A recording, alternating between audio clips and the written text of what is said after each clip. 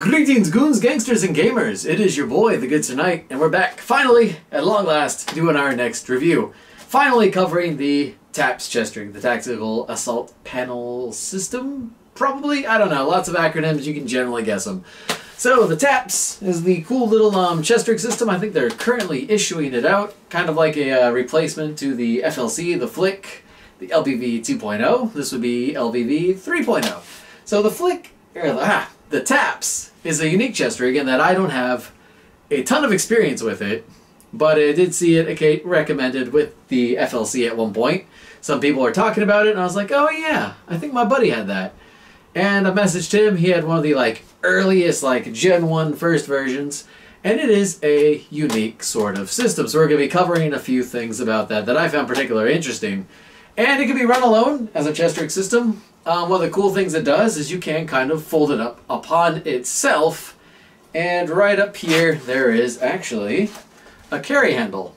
So if you just have nothing else, you can load up your mags.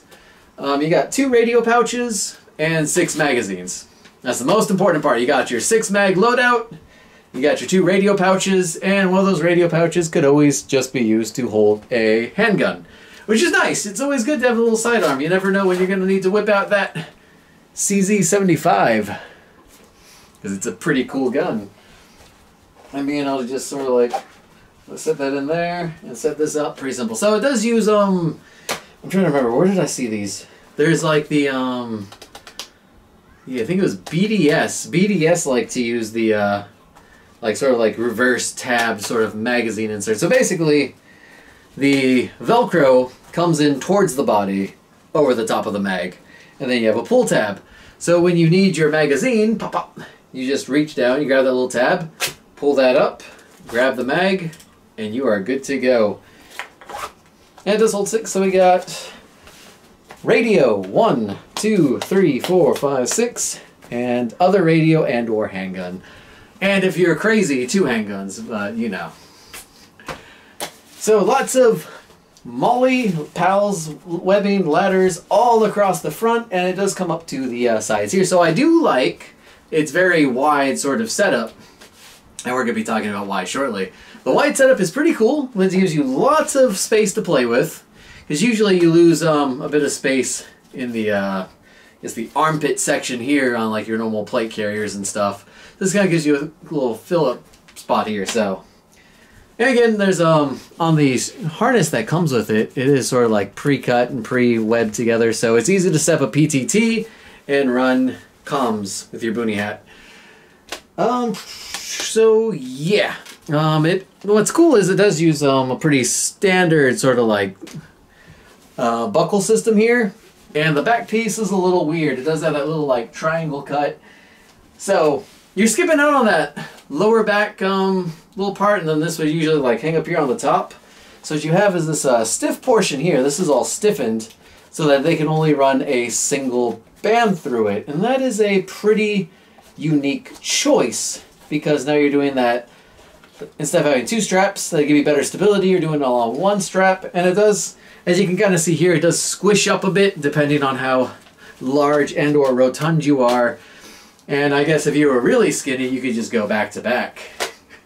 Wrap the whole thing around, 360 security, but yeah, so what we're going to do is we're going to start just popping this parts out of here. So again, same full tabs on the radios. These actually have an adjustable part and some Velcro up on the front. So if you have taller or shorter radios, you can somewhat adjust that to give you some room to work with, or you can just remove it entirely and have no form of retention. So when you're crawling through the brush and everything, you go to reach for your handgun and it is now on a branch, friggin' 3 miles back, and you're in a lot of trouble. That's not daijoubu. Not okay. So we're gonna just pop that out real quick, and I'm gonna actually pop this off. You can actually just swim into this. That's one of the things I like. So kind of like the old school cross harness, you can still sort of get this to work with you. So the way I got this set up is I got these maxed out on the sides. So what I do is I just loosen these. Yep, super easy. This is one of those pieces of kit where it helps to have friends, or at least teammates, or whatnot. I'm just gonna This worked out. I swear this. Everything works better when I'm not on camera. Everything's perfectly fine until I start rolling. So I'm just gonna take that off. I'm gonna come over here. I'm gonna reclip it. Then I'm gonna loosen it. And there we go. I just need more of an angle. And voila. So when you initially have it set up, all you gotta do is swim into it. It's gonna hang really low. You pull this up. You can pull on your tabs here. So let's pull this off. What we're going to do real quick is we're going to remove both of these buckles. It's a process. It's a process, people. It's a process. So you can see you got this suspender sort of set up here. And you can make it as tall and short depending as you want. I am not a 9'7" or anything crazy, so we're going to keep this maxed short. The parts up here on the front, and then you got your clips in the back. Now these are all using the little female connector parts, so you'd want to have like male connected parts. Usually the lower part would just have the, I haven't done this in a while. I used to have a lot of micro chest rigs, and I haven't had them in a while. But with a bit of work, you can sort of adjust a few of the buckles, and you can make your own sort of, you could use a different harness, but there's going to be some work involved. So the chest rig itself, you've got your radio. I'm going to get you guys a better view here. So you can see that just sort of like bulks out. There's the support material in there. Radio, you can pop the radio out, run all your stuff you need through there. As you can see, there's the radio pocket, and right there, that's where the you can sort of reach into the Velcro there and adjust that on the inside. Magazine pouches, as I was talking, pull those out, and there's the Velcro back here. There's a little bit of that's not right there, is it? As you get closer to the center, you do get the bits of webbing there in case you wanted to do something cool with that. On the back end, you have a couple pockets. So this pocket on here, we have just a single spare handgun mag, because if you're on a handgun, it helps to have a spare mag in case anything goes wrong or you need more ammo. And you got these cool little mesh pockets. The mesh pockets are nice because they're going to breathe a lot better when you're wearing it over a blouse or a combat shirt. The middle pocket here, we have that carry handle they'll be demonstrating shortly. And again, just more mesh. Perfect map pocket. It's good to have a map pocket if you got maps. And then this, you can add your other paperwork and stuff. And then you got the, lastly, got a zipper pocket here. And then this guy. So the tabs comes with a lot of components. We're not going to be using them all, but it comes with a lot of components. I got these finangled like so. So you got the little, the tri-glides here. So these tri-glides, and this is the important part when I was talking about those clips, you can take these tri-glides here, and I had to do some tomfoolery. How did I make that work? Yeah, I had to have it in sort of like reversed. But you take these tri-glides, and every chest plate carrier has those little bits up on the front, and you can weave that in through those bits. Weave it through those bits, and now you got two clips here. I had to run them backwards because they would be too long otherwise. And with that, you can actually run them on the AVS. However, because you've got mesh on the back and not Velcro to sort of like mount it to the front, you're gonna have a lot of swish and sway, and also that extra weight is gonna pull down on the front plate, which is the similar reason I didn't like running crazy large back panels with a bunch of stuff on them, because then you get the reverse effect of it pulling down on the back. I'd rather just keep the straps and then just wear it over the armor. It's an option. So you can do that. It's something you can do, but you're also going to want to mount the heavy stuff on the back of the plate and sort of balance yourself out. Think Armored Core 4 Answer. You got to balance it all out, and once you pull too much weight from the front, you're just going to start pulling back. If they take too much stuff from the back first, then you're going to start pulling to the front, and you got to sort of make do, adjust as you go. But yeah, you most importantly carry 6 mags, and that part is pretty cool. Now as far as here, I wonder if I can do this. We're going to try to roll this up a bit. I think I'm going to have to do it a little backwards. But as you can see, yeah, perfect. Roll that up there. Roll this guy up over here. Flip him that way. tighten them down. Tighten it down. This would probably be cleaner with just one, huh? Yeah, let's just fold you in there.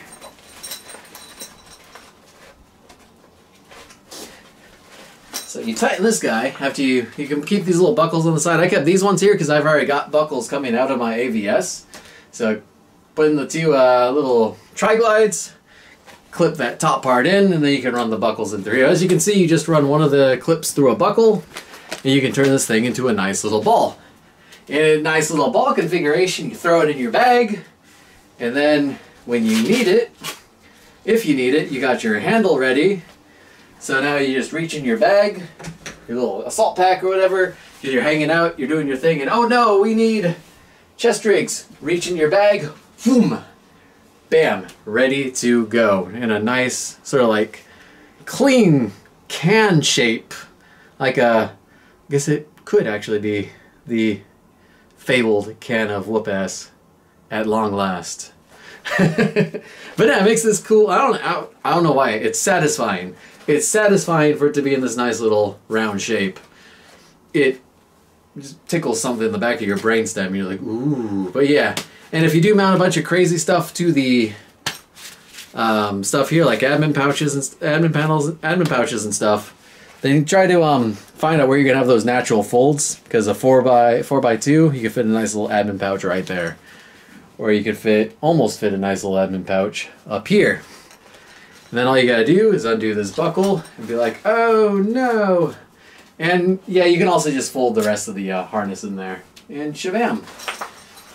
Hey, you can clip that to the front of your plate carrier and then run these around the back. So the big thing is made for that, all the current in use sort of like Marine Corps plate carriers. So it comes with a variety of different buckles and stuff for you to get it set up on those different plate carriers, and there's a whole instruction manual. So you can, with a little to a lot of ingenuity, get this to run on a plate carrier, which is pretty cool. Then you got a little bit of extra space for maps and everything, but you'd probably get the best results on, say, oh, maybe I was gonna say like a concealable plate carrier, but they usually don't have anything to clip into, so you might have to still use the harness and just wear it over that. But easy way to carry 6 mags, easy way to add in a sidearm and comms. And then you can still comfortably wear a backpack over all of that.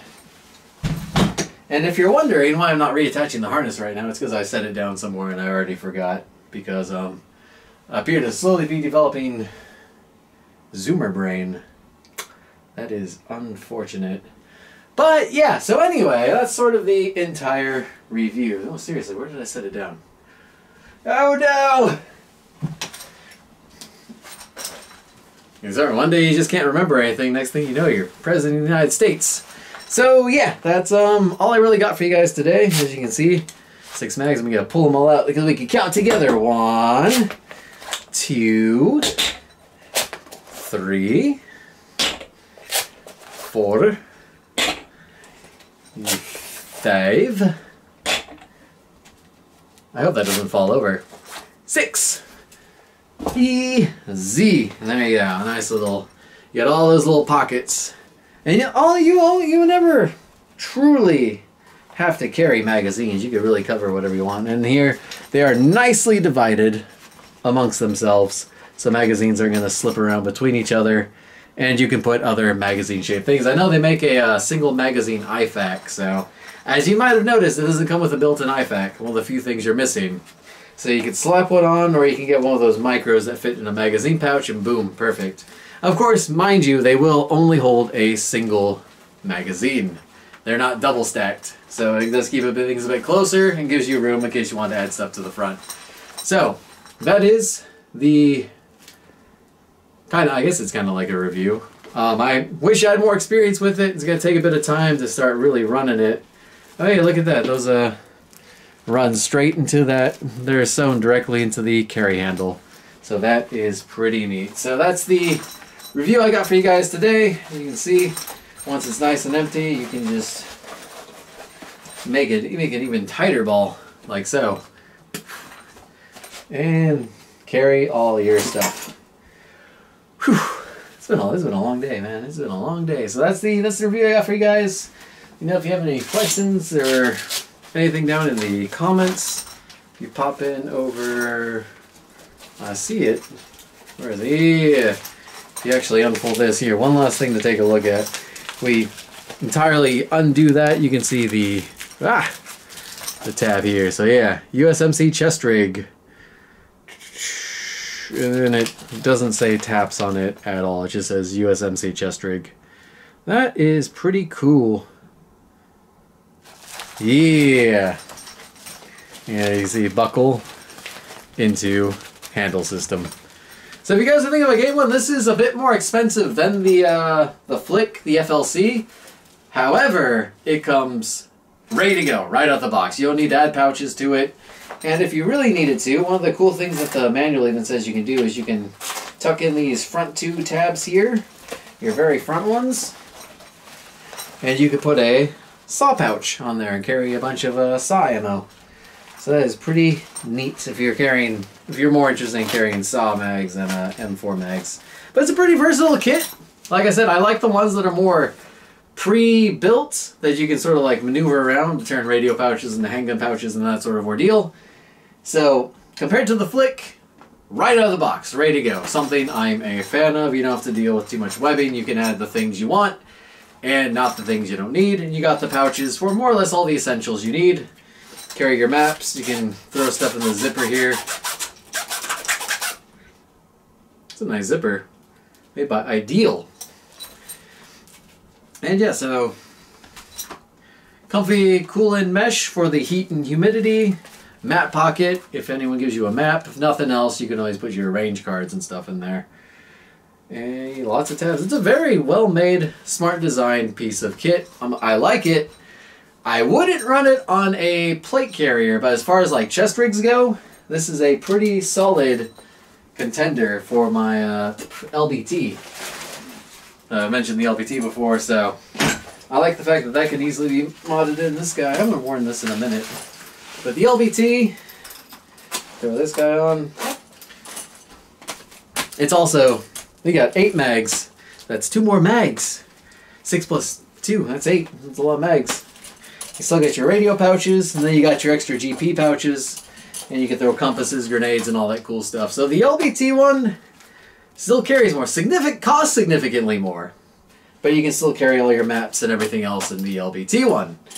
And you could also pop open the front when you need to go prone. And zip it back up when you're on the move. So I do like the simplicity and nice and everything, all the cool stuff that the LBT does. The taps, significantly cheaper. Bit of a weirder sort of harness system, but very easy to integrate into a plate carrier if you so chose to. Why am I not putting this on a plate carrier? Well, look at the size of these buckles, brother! Yeah, I mean, with a little bit of work, a little bit of help from some tactical adjustment guys, you can do a few alterations. But yeah, like, look at this guy. This guy fits. Bam! I really like the harness on this. The back sort of harness setup to this. I mean, you could separate all your pieces from each other, but yeah, I mean, it's already perfectly set up. Still get your straps for your radios and stuff. So if you got the cash, you can get the LBT. The LBT is nice.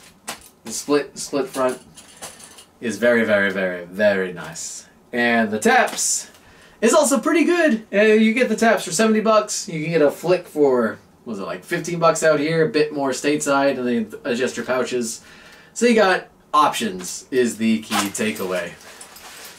I really like the LBT though. So ranking wise, I'd probably go with the LBT first, because it's just a really good chest rig. And between the taps and the Flick's got a lot more versatility, and the taps is ready to go out of the box. It's got a cool carry handle if you need to just pull it out, throw it over, slap it on, and just run rifle and chest rig with no time to do anything else. Nice little Minuteman setup. And then the Flick, you can throw anything and everything you want on there, keep all the pouches exactly where you want them, and do cool stuff too. So it's a pretty tight 1, 1st, 2nd, 3rd, but it's close enough that I would run any of those pieces of gear if the opportunity presented itself. So again, Thank you all for watching. Hope you enjoyed the video. If you have any questions, please let me know down in the comments below. And I will be hopefully getting more videos out relatively soon. So cheers, stay chivalrous, and peace out.